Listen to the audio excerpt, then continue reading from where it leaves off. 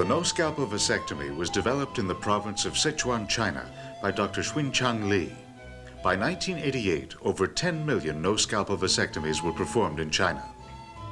In 1987, AVSC International initiated international no-scalpel vasectomy training in Thailand and other developing countries, and in 1988 sponsored the King's Birthday Vasectomy Festival in Thailand, at which time 1,203 vasectomies were performed in one day. This picture shows the patients waiting for their vasectomy. This next picture shows the assembly line of operating tables that allowed 1,203 vasectomies to be performed in a single day. At the King's Birthday Vasectomy Festival, experienced vasectomists were divided into two groups. The conventional vasectomy group performed 523 cases, and the no-scalpel vasectomy team performed 680 cases. As shown in this table, the infection rate, hematoma rate, and complication rate were dramatically lower in the no-scalpel vasectomy group compared to the conventional vasectomy group. Dr. Goldstein introduced the no-scalpel vasectomy to the United States at the New York Hospital Cornell Medical Center in 1986. This table shows the results of the no-scalpel vasectomies performed in China, New York, and Spain. In the New York series, we have had no infections and no hematomas. The results were identical in Spain. In the extraordinarily large Chinese series, the hematoma rate was only 0.09% and the infection rate less than 1%.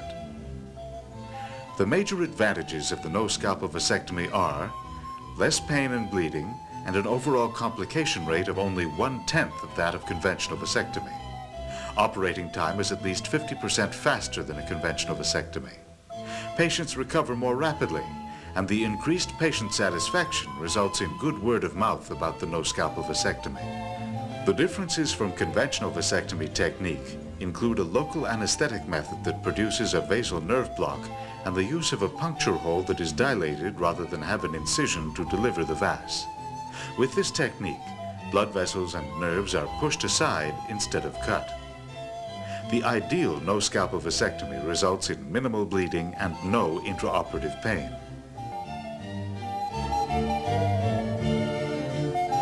Prior to vasectomy, a history and physical examination of the scrotum should be performed.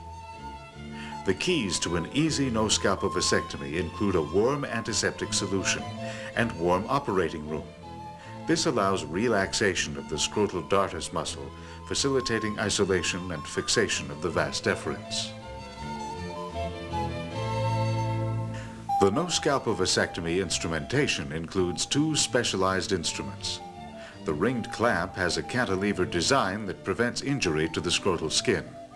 When this clamp is locked, the pressure on the scrotal skin is reduced, preventing inadvertent puncture of the skin. When the ring clamp surrounds the skin and the vas deferens, the layers that are included in the clamp are shown here.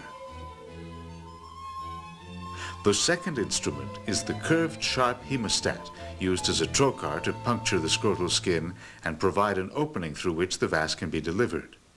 This instrument is also used to dissect and deliver the vas. Finally, thermal cautery is used for sealing the lumen of the vas with minimal damage to the surrounding muscularis and adventitia. Surgical preparation includes shaving of the skin of the upper scrotum and retraction of the penis with a rubber band onto the upper abdomen, keeping it out of the way. After scrubbing with a betadine solution, the skin is washed off with a clear water-based antiseptic solution. The procedure begins with fixation of the vas deferens using the three-finger technique.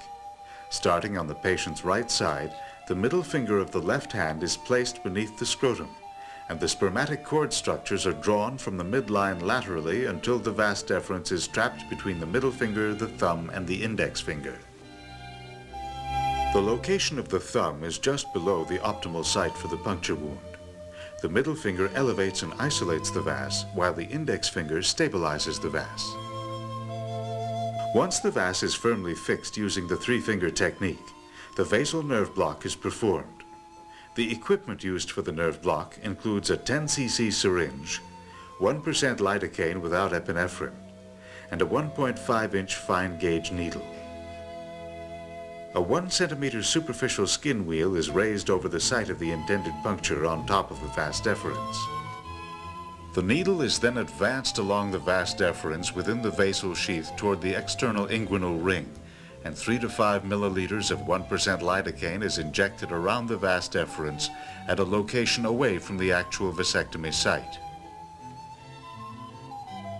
The left vas deferens is then fixed with the left hand using the 3-finger technique, and a vasal nerve block is performed in an identical fashion, shifting the previous puncture hole to the new injection site. The right vas deferens is fixed with the ringed clamp by first stretching the scrotal skin tightly over the underlying vas and applying firm pressure downward as the blades of the ring clamp are opened and the vas deferens encircled. The clamp is locked and the scrotum palpated to ensure that the vas deferens is trapped within the ringed clamp. The scrotal skin and vas wall are punctured using one blade of the sharp curved hemostat introduced at a 45-degree angle downward into the lumen of the vas deferens.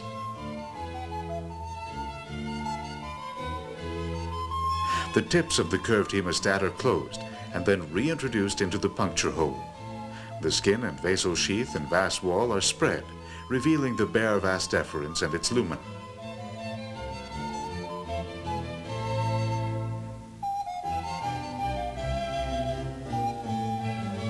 The vas is then delivered by skewering the vas with one blade of the curved hemostat at the same time that the ringed clamp is released, allowing delivery of the vas deferens.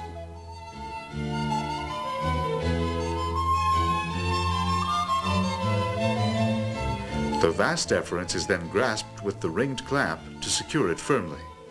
The sheath and vasal vessels are then carefully stripped from the vas using the sharp curved hemostat to yield a bare segment of vas approximately 1.5 centimeters in length. To summarize, skin, vas sheath, and wall are punctured with the sharp curved hemostat.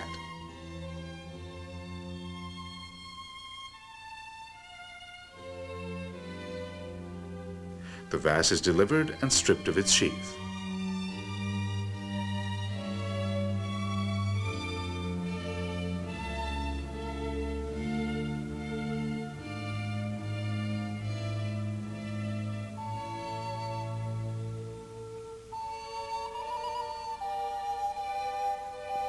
After regrasping the bare vas with the ringed clamp, the vas is hemitransected with a sharp scissors in 2 locations, allowing introduction of the thermal cautery, which is used to occlude the lumen. The vas is further secured with medium Weck hemoclips placed in such a way that the clips form a V pointed downward, allowing easy return of the occluded vasal ends to the scrotum.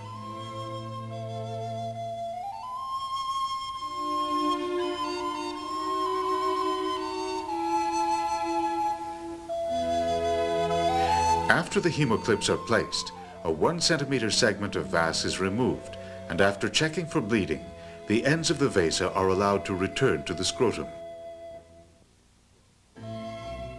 An identical procedure is performed on the right vas through the same puncture wound. Bacitracin ointment is placed on the wound, and sterile dressings are held in place with the scrotal supporter. To review, the vas is fixed, the vas wall is punctured into the lumen, the vas is dissected, the vas is delivered, stripped of the vasal sheath containing its vessels, and is then occluded. The no-scalpel vasectomy is not an easy procedure to learn and requires hands-on training. There is a significant learning curve. Proper instrument handling requires hands-on instruction. Isolation of the vas through a thick or contracted scrotum can be challenging. Working with a scrotal model facilitates learning the no-scalpel vasectomy. It allows practice with the instruments. The adage of all surgical learning, see one, do one, and teach one, holds for the no-scalpel vasectomy as well. Expect a significant learning curve requiring at least 10 cases. Use the scrotal model to learn manipulation of the no-scalpel vasectomy instruments and learn the approach to the vas deferens.